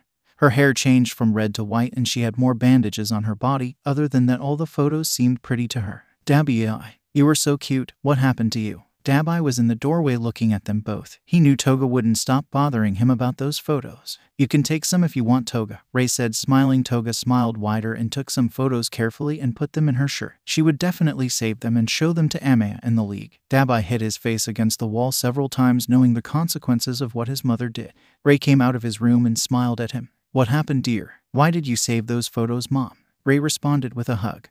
Although 𝗪𝗆 wouldn't admit it, he missed those hugs, the hugs that only a mother can give. It was the only thing left of you. Or so we thought. Ray raised her head and smiled at him. I talked to the others and we are planning a trip to the beach or the mountains. I wanted you to go so that the whole family can be united. But, I said 𝗪𝗆 family. Ray smiled more after saying that. I'll talk to Toga. Yes, we will go. Toga joined the hug Dabi side in defeat. He was afraid that they would recognize him or Toga, but he wanted them both to be happy and enjoy their lives, especially 𝐻𝐻𝐵. They went down to the room where 𝐵𝑃𝐲𝐵 and Natsuo had just arrived. They both hugged their brother after a long time and tried not to talk about the past or the things that Toga has done all these years. 𝐻𝐻𝐵 and Yuzuru were playing in the crib next to Toga. Ray and Mina were preparing dinner and Shoto was alone in a chair in the corner. "Are you a teacher?" Dabi asked with surprise. "Yes, I can take care of your little girl whenever you need," 𝐵𝑃𝐲𝐵 said, smiling. Dabi turned his gaze to 𝐻𝐻𝐵, who was smiling at Toga. 𝐻𝐻𝐵 felt very comfortable and safe around her entire family. Coming was a good idea. 𝐻𝐻𝐵 and Yuzuru from the crib looked at the gifts that were on the table. Both of them were struck by the wrapping paper that had drawings that they liked. Their mothers carried them so that everyone could sit at the table to eat. Dabi looked at Toga and 𝐻𝐻𝐵, who looked happy being with their family. Maybe he would consider the possibility of stopping living in the cabin and returning to the city. It had been years since the last murder, so maybe he wasn't so wanted anymore. As I thought after they had dinner, Mina and 𝐵𝑃𝐲𝐵 put the gifts on the floor and 𝐻𝐻𝐵 crawled over to them, Shoto holding Yuzuru so she wouldn't go to open the gifts. 𝐻𝐻𝐵 was surprised to see what they gave her. Ray gave him a totally white coat with small snowflakes drawn on it. 𝐵𝐲𝐵 some interactive books with different stories. Natsuo gave him a red plastic ball. Shoto and Mina gave him a set of plastic rings. Yuzuru gave him one of her teddy bears. Dabi gave him a set of plastic knives and Toga gave him a black jacket. 𝐻𝐻𝐵 hugged all the gifts with a smile on her face. Ray insisted that everyone stay because it was too late. They stayed in Dabi's old room, which had a car-shaped bed. But it was very small. Toga and 𝐻𝐻𝐵 fell asleep there and Dabi slept on the floor with a pillow. After thinking about it for several days, Dabi decided that if they were going to return to the city, they left 𝐻𝐻𝐵 in the care of her grandmother while they both looked for a new home. Dabi wanted Toga to stay with Ray and 𝐻𝐻𝐵, but the blonde insisted, threatened him to stop. That both were. And it was better that way, otherwise he would choose a house that Toga didn't like and listen to her complain for the rest of his life. They decided that it would be a house that was not in the center of the city. In case they were discovered, they would have a better chance to escape. Obviously, they had different plans to escape in order not to risk it. They decided to use disguises to go unnoticed. Toga put on glasses and a formal women's suit, purple in color, and a white shirt underneath. She looked like a businesswoman or a lawyer. And Dabi only a black jacket with a hat that covered the scars on his face along with black glasses. They had a long day to find their new home. Money was no problem as they had plenty that they got from the many robberies and murders they had committed over the years. "How is it?" Dabi said, looking around the place. "The kitchen is very small," Toga said with a pout. "So what? I won't be able to have many knives there. I don't like it." Dabi sighed and they both left the place towards another house. As they walked, Toga knelt down and started making strange sounds. "What the hell are you doing, Toga?" the jet black man asked, arching an eyebrow. Toga put his hands next to his cheeks and continued making noises. Dabi looked at the front where there was a white cat that was licking itself. Toga was trying to scare him in some way, but he couldn't. The cat still didn't move. Forget it, Toga. Dabi grabbed her hand and they continued on their way. They went to another house that was a little bigger. Toga was walking around looking at the walls and going from room to room.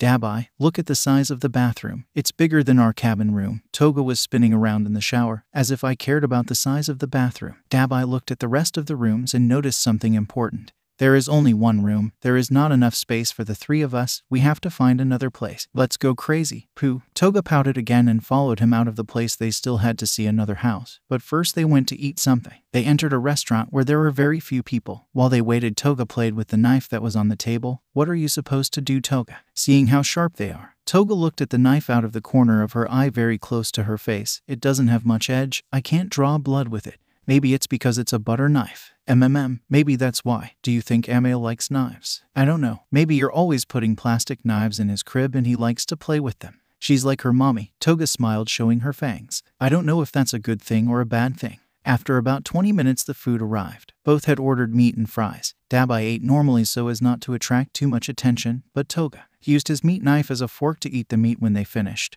They went to the last house and they both loved it. It was a single story with at least 4 bedrooms, a bathroom, a kitchen, a decent-sized living room, a small garden behind the house for them to play with 𝐻𝐻𝐵. They paid cash and jewelry for the house since they didn't have any credit cards. When they were given the property papers and the saleswoman left, they locked the door and called Shigaraki to help them move the things out of the house. The cabin with the help of Kurogiri once in the cabin. They packed everything in different boxes and went through the black and purple portal. "If you break or disintegrate anything from 𝐻𝐻𝐵 again, I will tear off your fingers." Toga pointed a knife at Shigaraki. He was holding a box with several of the blonde baby's toys. The same goes for you, Dabi. They both knew that Toga wasn't just saying it. He stabbed Shigaraki's leg when he broke 𝐻𝐻𝐵's music box just because he didn't like the tone. Kurogiri only watched them while waiting for things to finish happening and not kill each other in the process. They lasted about half an hour going through all the things. Only Dabi and Toga arranged the things in their respective places. In the same way, they knew that they could never let their guard down.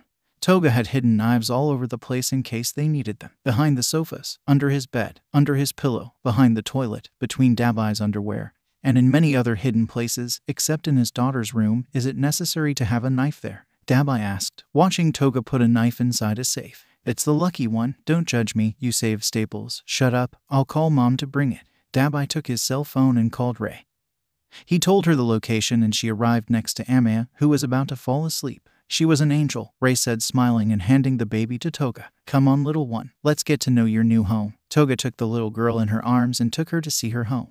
A new life for both of them had begun, a normal life, to give their daughter a better childhood and life than the one they had. But the past never dies. Their life was quite normal for quite a long time. They raised their daughter much better than how they were raised. Between the two of them, they taught her to walk and to speak her first words. Say mom, ma. No, 𝐻𝐻𝐵, mom, Toga said, holding her as they spun around in a swivel chair. Ma. Toga and 𝐻𝐻𝐵 spent a lot of time at home, playing more than anything else. From time to time, the three of them would go out together somewhere with 𝐻𝐻𝐵, whether it was to the park so she could play on the swings or other games there. They were saving to buy her some game like that to have in the back of the house, because if it was stolen it would be very obvious where it came from. There were times when no one could take care of her, so they had to take her with them when they went to work, and their job was to create chaos and kill whoever got in the way. But the little blonde baby seemed to adapt quickly to the situations in which her parents got involved. One night, Toga was carrying 𝐻𝐻𝐵 in a fanny pack, who was laughing and moving her arms. Dabi was walking behind them in case something happened to protect them. They were returning from buying food and other things. While they were walking, they both felt that someone was watching them. Do you feel it too? Toga whispered to Dabi. There was no response. When he turned his head, the jet was no longer there. Her senses were not failing. A person was following them, and when she realized that they discovered her, she started to run. She had not planned to attack them, just follow them. She tried to escape or call for reinforcements with her cell phone since she could not face them both. Shit, she said to herself, looking around. There was no suitable place to hide since many stores were closed and there was no one on the street, but she heard the footsteps approaching. She had no choice but to run towards an alley. Hoping that he wouldn't follow his trail, he hid behind a garbage can and barely stuck his head out to see when he was passing by. When he saw that a shadow passed quickly down the street, he was close. When she got up, an attack from above immobilized her, crashing her to the ground. Toga bomb. The blonde jumped from the roof of the building next to the alley. 𝐻𝐻𝐵 was laughing at what was happening. Not because she had Toga's personality, but because she thought they were playing. Toga fell on the girl's back, stuck a knife in each hand and sent a message to Dabi, which didn't take that long to arrive. He grabbed the girl's neck and hit her against the wall. Why the fuck were you following us? Dabi said, pressing his neck tightly. Why you attacked the bedrooms? Are you still with that? Dabi pressed harder on her neck. What's done is done, and I would do it again to all your friends if that's what you want. They will catch them. That? Dabi hit her in the face, making her spit blood. Who? Did you think they forgot? They will find you. Dabi turned to look at Toga. They both looked at 𝐻𝐻𝐵, who was smiling at them both without knowing what was happening. Yeah. Little 𝐻𝐻𝐵 applauded her parents, smiling. I won't tell you anything else. Of course not. You've already said enough, but first, better don't look or listen to this. Dabi lowered the hat he was wearing so 𝐻𝐻𝐵 wouldn't see, and Toga covered her ears. Toga gave her his knife and stuck it in her throat, killing her instantly. Then they burned the body to ashes and left. Thank you very much. Itsuka Kendo back in the present. Dabi had returned home and brought 2 bags. He put one in the refrigerator and another on the table. 𝐻𝐻𝐵 crawled up to him and hugged his boot. Don't do that. It's dirty. Dabi picked her up and sat on the couch with the girl on his lap. He took a toy from her crib and started playing with her. She didn't understand the function of the toy, which was a rattle. 𝐻𝐻𝐵 just took it and shook it while he laughed. While they were in the living room, Toga went to the room to change clothes. Since she was going out with Ray, Mina, and Fayumi for a girls' night, I'm leaving, Toga said, putting on a black hat. Of course I'll bring you a dessert, 𝐻𝐻𝐵. See you. Toga left the house, heading to Todoroki's house. Dabi put 𝐻𝐻𝐵 in the crib while he took out one of the beers that he had left in the refrigerator recently. He gave 𝐻𝐻𝐵 a bottle of milk. Ma, what are you trying to? No, your first word will not be mom. Dabi took her in her arms and sat her on his lap. Ma, no, say dad. Ma, no, dad. They were trying to get 𝐻𝐻𝐵 to say daddy, which she didn't. They tried to use some stuffed animals to get her to say it, but she didn't. Look, this is dad. Dabi brought a stuffed bacon to the baby. Do you want dad? 𝐼𝐚𝐲 nodded and tried to grab the stuffed animal. Say Dad. Dabi sighed in defeat and gave her the stuffed animal. Today would not be the day. He left the baby next to him while he watched TV. While they both watched an animated movie, that they were the only ones that didn't make the baby cry. A call disconnected him from the movie. The call was from Shigaraki. What do you want? No, I can't go. I'm with 𝐼𝐚𝐲 and Toga is not there. Go and buy your video game alone. If you go to hell, you too. Shit. Dabi hung up the phone and looked at 𝐼𝐚𝐲. What did you just? Shit, the baby said again. Don't say that. Dabi tried to make me forget that. Go back to Ma. At that moment Toga came through the door with a box in her hands. Baby, here is your dessert. Toga shouts, closing the door. Ma, it's good that you arrived. Toga, I was busy going to the bathroom. Dabi went into the bathroom and Toga sat on the couch giving 𝐼𝐚𝐲 dessert. It was a piece of chocolate cake with peanuts. Rich, right? Shit. Toga was shocked and saw the baby. What did you say, baby? Shit, who taught you that? Toga had a little twitch when she heard what he said. He had an idea of who it had been. Dad, Dabi. Wow, so this is the lair where you lived. Everyone turned their gaze towards the main door where Ray and Dabi were. The white-haired woman was insisting that they know the place where she was living with the rest of her fellow villains. After insisting too much on her, if anyone looks at her badly, I'm going to burn them. Dabi threatened the rest of the members. Ray giggled and they both entered. Dabi took her to the bar where she saw Kirigiri and smiled a little nervously. Hello. Welcome, Mrs. Todoroki, said the league bartender while giving her a menu with the different drinks. Can I offer you a drink? Ray looked at all the drink options they offered. Some were a simple drink, others were mixes that had slightly curious names. Excuse me. What is an orgasm? I have never tried one, Ray said, looking at the menu. Both Shigaraki and Dabi tried not to laugh when they heard her say that. It's a drink that contains coffee liqueur and Bailey's, Kirigiri said, showing the bottles of said liqueurs. It also has ice. I see, Ray continued, looking at the menu. She saw another curious name. Does screwdriver refer to the tool? No ma'am, it's vodka with a little orange juice. Oh, I love orange juice, Ray said, smiling. They served her a glass of juice which she drank. Then she closed the menu and returned it. Thank you, Talia. Have you tried any of these drinks? He loves sex on the beach, Shigaraki said between laughs. Ray choked on her juice and turned to see Dabi, who hit the league leader on the head. Don't say it like that, idiot. It's a drink, Mom. Don't think anything else. Dabi tried to excuse himself. Don't worry, Talia, just don't drink too much. Ray hadn't finished reading the menu and didn't see said drink. She thought something else about her son and the beach. Dabi sighed and gave her a plate of fries and another glass of orange juice. Kirigiri served both boys a bottle of beer. Ray looked at them both and frowned a little. Don't drink too much. We won't do it, Mom. Just one bottle and that's it. They both opened the bottles and Ray made sure that they only drank one. She had horrible memories of her drunk ex-husband and how he hit her in that state. She did not want any of her children to get drunk and attack their partners in any way. That's why when they finished them, I grabbed the bottles. I throw them away. Where is Don't worry, ma'am, Shigaraki said, taking the bottles. I'll throw them away. Shigaraki went to the kitchen to throw away the bottles. You have a good best friend, Talia, Ray said, smiling and eating another potato. Shigaraki. He's not my best friend, Dabi said while he lit a cigarette with his fire. Oh, and what is it then? An idiot. The leader helped me with some plans and we almost killed each other when we met. I can't believe that idiot is my best friend, Shigaraki returned, and this time he grabbed a Coca-Cola from the bar. What do we order this time? Pizza, burgers, Shigaraki said, grabbing the phone to order dinner. Or do we let Compress make dinner again? Let's order pizza. The last thing Compress cooked had fish, Dabi said as he took another inhale of his cigarette. If you want, I can make dinner. They both turned to look at Ray, surprised. They didn't expect her to say that. But Mom, you are our guest. What kind of dinner are we talking about? Shigaraki said, putting the phone back on the table. I can manage in the kitchen, Ray said, smiling.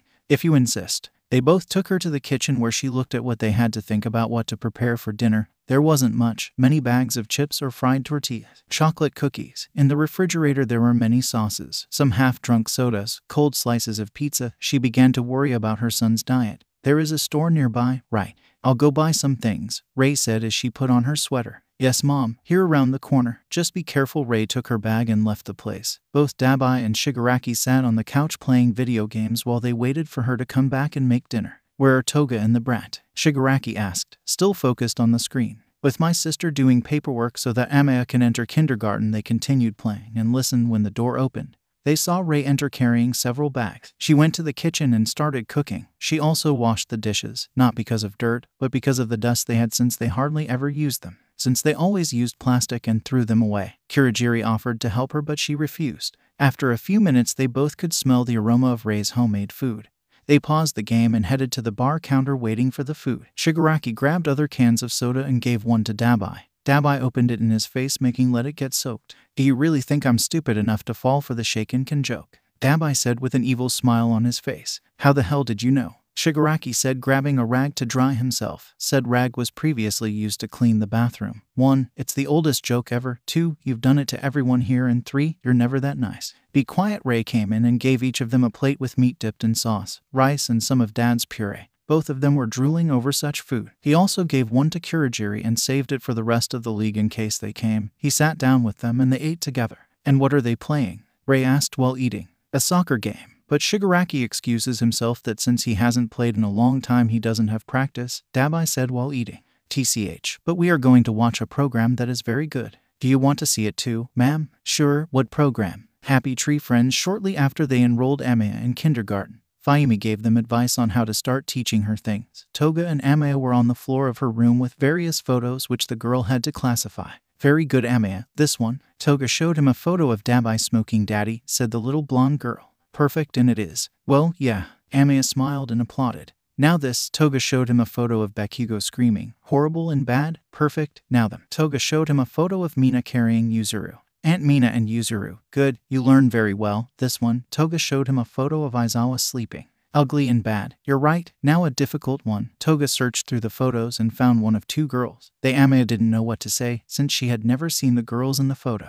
I do not know, Mom. They're bad. But they're already dead, so it doesn't matter. Toga threw the photo on the ground. Said photo was of Momo and Jiru smiling when they played as a band for the entire UA. Enough practice for today, little one. Go to bed and sleep, and Daddy won't come, asked the blonde girl, yawning and putting on her pajamas, which had a red stain print. He's busy. Maybe he'll come tomorrow. Amiya hugged one of her stuffed animals and managed to climb into her bed. It didn't take long for her to fall asleep. Toga covered her with her blanket and then went to watch television. There was nothing interesting. Some news about tax increases, which did not matter to him. Sports that in Europe a German team scored 8 goals against a Spanish team. That Midnight was once again chosen the sexiest hero with appeals from Mount Lady that she was too old to continue winning with Dabi. I was with Shoto and Shigaraki drinking at the Lair bar. You know, you are my favorite pests, Dabi said, drinking another beer. I'm glad to know that, Shigaraki said, aiming to throw his beer in his face. I correct. The rats and then you. We already understood, Talia. I correct again. The spiders, the rats and then you too. They both stared at the bearer of blue fire with the same expression on their faces. After several drinks, the 3 of them were completely drunk. Kurogiri took Shigaraki to his bed and called the wives of the Todoroki brothers. Mina helped Shoto to the car by holding his right shoulder. Your breath stinks, Sho. And I no longer have any mints in my bag, Mina said, helping him get to the car. You look like my wife. Her color is the same, Shoto said with his eyes blurred. He only saw a large pink spot. I'm your wife, Shoto. Mina tried not to laugh when she saw Shoto like that. I love my wife. After saying that, Shoto fell asleep and hit his face against the car door. Mina laughed and put him in his seat, then put his seatbelt on and drove home. For her part, Toga dragged him by his feet against the pavement to her home. It wasn't that far, so she wasn't afraid to leave Amiya alone for a few minutes. Then she left him lying on the living room floor and went to her room to continue with what she was doing before Kurogiri called her after a few hours. Dabi woke up a little dizzy and tried to go up the stairs. He fell once but kept going up. When he reached the 2nd floor, he held onto the wall and went to see his daughter,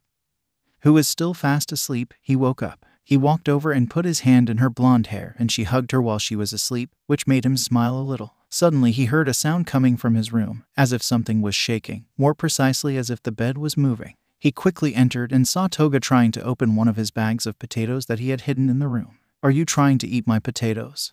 No, maybe. Toga tried to hide Daddy's bag behind her. Damn monster. I thought you were masturbating. And you took it well. But this is worse. What's worse? Give me my potatoes. No. Toga threw a pillow in his face and then snuck under him with the bag in her hands. Dabi began to hide those potatoes because Toga ate them all and only left a few crumbs and the occasional broken potato. Hid behind the living room curtains, he continued eating the potatoes slowly so as not to make them crunch so loudly when he chewed them. After a few minutes of not finding the blonde, Dabi got tired. But he had an idea. If that's how you want to play, he went to the refrigerator and grabbed the carton of strawberry milk that Toga loves and began to empty it into the sink. Not even 5 seconds passed when a knife grazed his face. Then Toga lunged at him to grab the milk, or what little was left of it, and locked himself in the bathroom with the potatoes and milk. All that happened and Amiya didn't wake up. At the same time in another place, Kaminari, Bakugo, and Kirishima were together playing video games while eating pizza. You know, I've heard rumors that this Dabi guy is still on the loose, Kirishima said, biting into the pizza. Don't even remind me. He hasn't gotten over it yet, 𝐭𝐚𝐲 said, pressing the collar with the microphone. We should look for him. So that, revenge is never good. It kills the soul and poisons it, Kirishima said, to which they both looked at him strangely. He pointed to the TV screen. It's the moral of this game. What a shitty game and moral, 𝗵𝘃𝗀𝗁 said. Not for that. So that we can catch him. I have heard rumors that he is with that blonde girl Himiko Toga, 𝐭𝐚𝐲 said, getting up. If we organize ourselves well, we could catch both of them. Looks like you finally have a good idea, Pikachu. Thank you, but we should ask someone else for help. I propose half and half, not Midoriya. Do you want to catch him or listen to that nerd give a speech to try to change? Good point. Call him so we can meet tomorrow. After Shoto was involved in their plan to capture his brother, sister-in-law, and niece, he had to agree to avoid raising suspicion, but he would be sabotaging them to help his family escape. Very good Alpha Team, 𝐭𝐚𝐲 said, pointing towards a whiteboard with the photos of their objectives, Dabi and Toga, but they did not have photos of 𝐴𝐚𝐲 because they did not know that she existed, which relieved Shoto a little. These are our objectives, and this is the entire area where they have been seen the last few years. 𝐭𝐚𝐲 made a circle around the entire city. That's no use, idiot. It's the whole damn city, 𝗵𝘃𝗀𝗁 claimed, standing up and taking the marker. I don't know if you know, but that kendo girl was found dead. Well, they found her body completely charred in an alley east of Najo Street, so we should start there. Shoto swallowed saliva without being seen. His house was to the east. For now he could not send them a message because it would be suspicious. He had to wait for them to finish. They continued making various plans to intercept them together or separately, in which Shoto would have to betray them. On the other hand, Toga and Dabi had managed to enroll 𝐴𝐚𝐲 in the daycare where 𝐵𝘃𝗀𝗁 worked. She was not with her because of her age, but she always made sure she was well. The little blonde girl had a lot of fun at daycare. Playing with other girls, playing with more toys and stuffed animals, taking her quiet nap, and even having snacks before lunch. 𝐵𝘃𝗀𝗁 always picked her up and took her home where her parents were waiting for her. At a certain point, the money was starting to affect them since as time went by, the spending on 𝐴𝐚𝐲 increased, and the hits with the league had decreased due to the great risk. If they were caught and separated from their daughter, they would have to find other methods to get more money, but only between themselves too. What if we robbed the Ieyasu family mansion? I heard that they spent too much on their daughter's funeral, but they still have a great fortune, Toga said, lying upside down in bed. Boring, Dabi said, looking at a newspaper trying to find some way to earn more money. An advertisement caught his attention. Well, we could be delivering in. We still have the truck that we stole. It has to be of some use. It depends. What will we transport? Toga said, sitting down like a normal person. Things, Dabi said without thinking about the matter. After a few minutes, 𝐵𝘃𝗀𝗁 brought 𝐴𝐚𝐲 to them, and the girl hugged them and then went to sleep. But in the middle of the night she woke up scared. She felt that something bad was going to happen. She grabbed her teddy bear and went to her room. His parents. There he knocked on the door until they opened. Daddy, 𝐴𝐚𝐲 hugged Dabi's leg when she saw him. What's up, shorty? I'm afraid. Can I sleep with you? The only scary thing in this house is your mother when she gets angry. Not even 3 seconds passed when Toga threw a slipper at her head. It didn't hurt. Be thankful I can't reach the knives, Toga said, putting on her shirt and lying down on the bed. 𝐴𝐚𝐲 hurried and lay down between them, hugging each of their arms tightly so as not to let them go. The next day, they went to drop 𝐴𝐚𝐲 off at the daycare. They had gotten a simple job, taking some things to a store in the center of the city, mostly food. When they delivered them, the owner noticed that some fruits came wet. He didn't give it a try. Very important, and some of his employees put away the merchandise. Then he went to see the couple of villains. Just one question, why do they come wet? Asked the owner. I fucked my girlfriend over those apples, and I'm watching how a girl with a horn is buying them. The owner stared at them, then at the girl, then at them. They have the guts for that. I will pay them double and hire them as my transporters. They both looked at each other confused. They looked at the owner, who was wearing a shirt with the number 59 and his name tag said Astro. You have serious problems, don't you? Dabi said, raising an eyebrow. He didn't say anything else after he gave them the money, and they both left completely confused. They had managed to get an income, and a pretty good one for a long time, but they didn't know that a certain group of heroes was very close to them. And most importantly, they hadn't noticed that their daughter was awakening her quirk. There were still no signs of where Dabi and Toga could be, but they were not going to give up so easily. After the information they obtained, they managed to summarize their search area to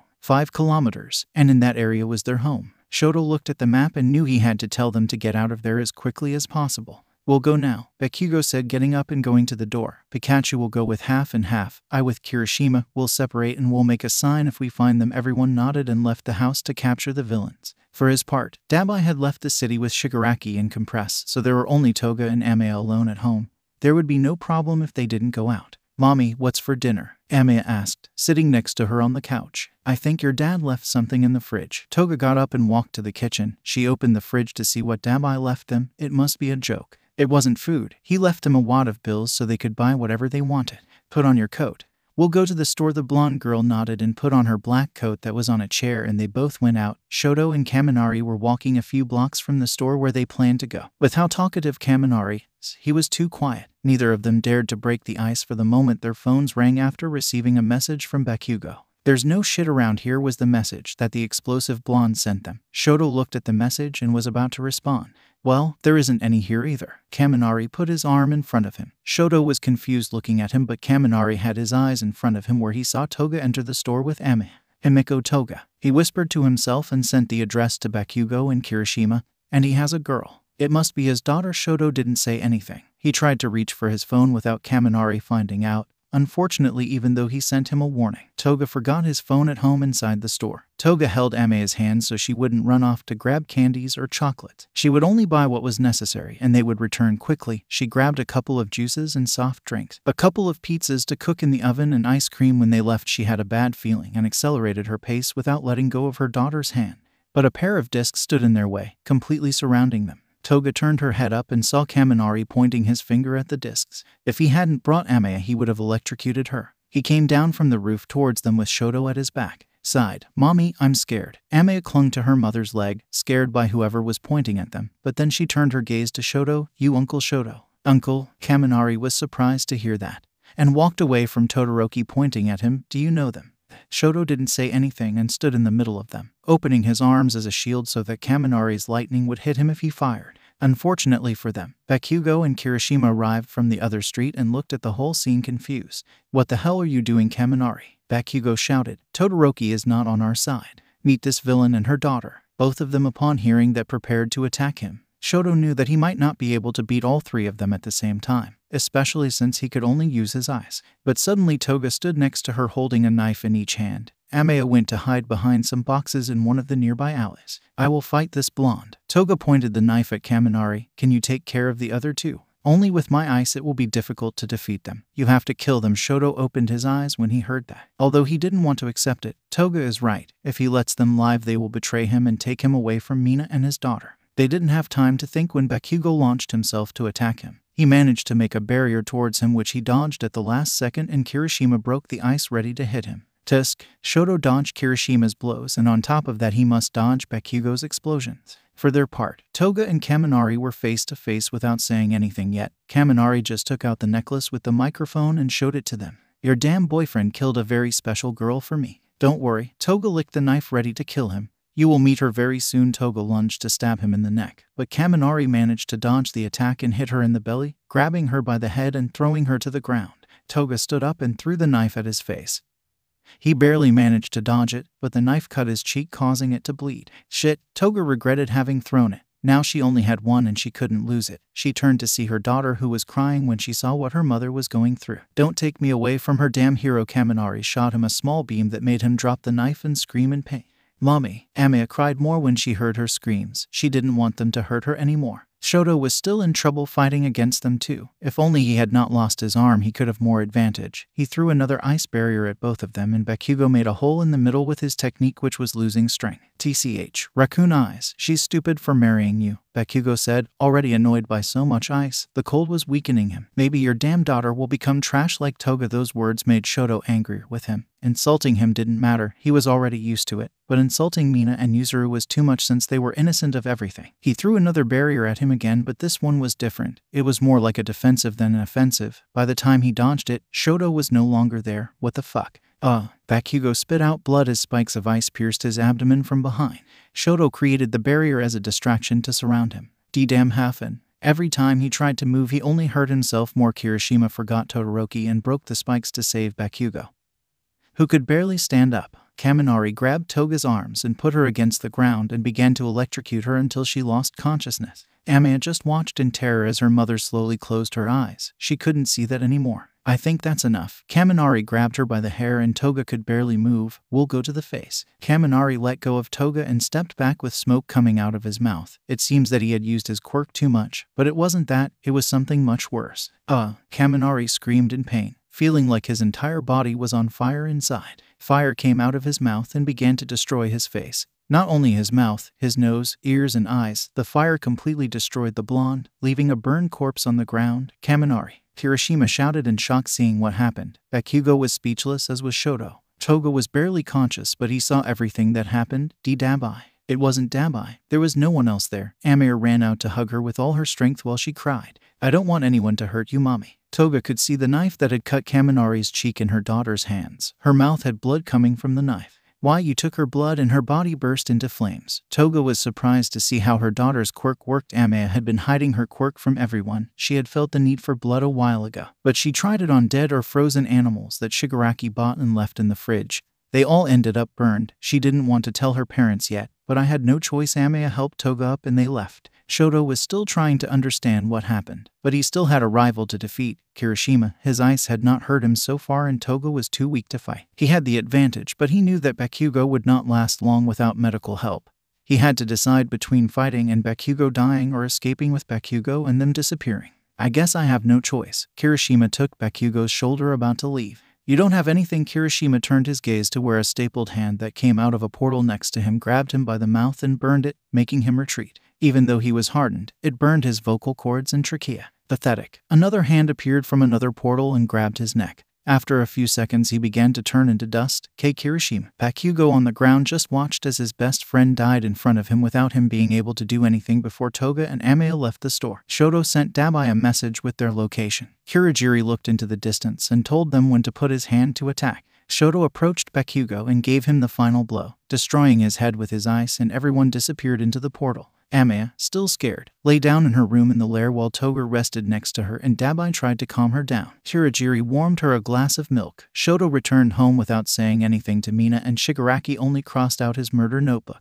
The name explosive bitch. "Sorry for not telling you. You don't have to apologize. You saved your mom." Dabi hugged her carefully and kissed her head. "And that's better than nothing. Now rest." 𝐴𝐵 smiled and snuggled into her mother's arms. Dabi covered them both with his jacket and let them rest. He returned to the bar with Shigaraki and Kurogiri and sat on a chair. "It seems like it's over, isn't it, Dabi?" Shigaraki said, looking at Dabi and giving him some darts. "Not yet. There is one monster left to eliminate." Dabi threw a dart that hit a photo, said, "Photo is of Endeavor."